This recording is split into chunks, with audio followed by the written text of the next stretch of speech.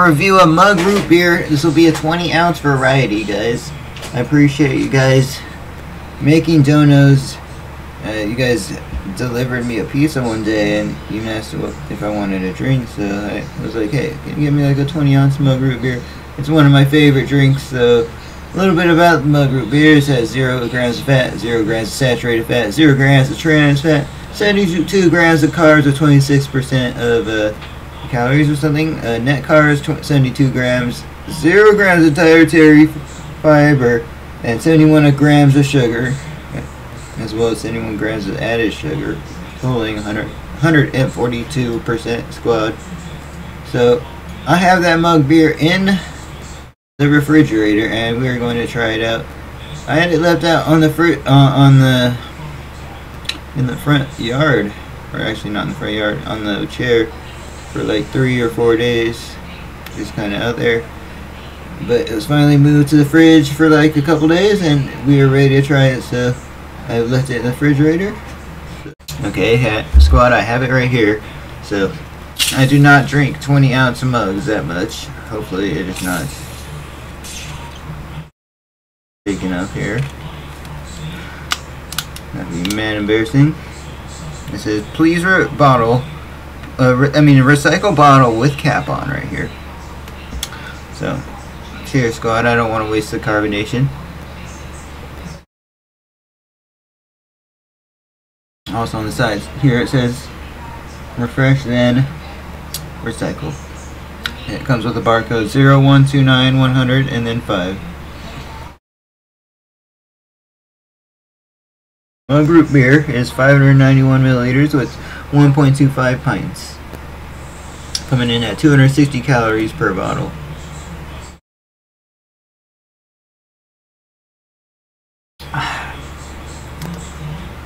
Let me know if you like mug root beer, guys, or if you tried it before. I personally think a 20-ounce serving is quite a bit for have at once. Now this is listed as caffeine free, which means that it may have been processed in a facility that has caffeine. I think root beer may have been removed from it. Now that may mean that there's trace amounts of caffeine in said concoction we have here. That being said, this is adequately carbonated, even after being left out for like 3 or 4 days and then put in the refrigerator. So this is quite awesome.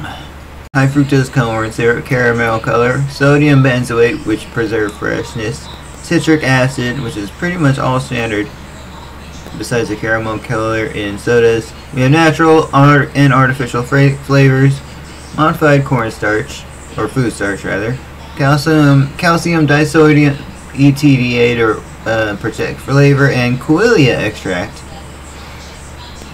So yeah, this is nice and refreshing. However, I personally prefer it if I was more dehydrated, as I only have gotten around 1/6 of it down. But a little bit more about mug root beer, taken directly from Wikipedia. It's an American brand of root beer that was originally produced in 1940 under the name Belfast Root Beer. It is now made by New Century Beverage Company of San Francisco, which was acquired by PepsiCo in 1986. Let's take another sip here, squad. It was introduced in 1940, which is 84 years ago, with the parent company being PepsiCo. It has a mascot of the dog. Now, I'm not sure what specifically dog it is. Now, with their website being PepsiCo.com, and their owner being PepsiCo, which is founded in 1986 through present, is produced by New Century Beverage Company. In a future video, we'll go into a full retrospective about mug root beer. But let me know what your favorite beverage is. I personally also prefer Barks, as it is kind of like Mug's root beer, and it is available at tap, such as like places such as Wendy's. However, that is a caffeinated variety. So let me know. Thank you so much for watching. Like, comment, subscribe.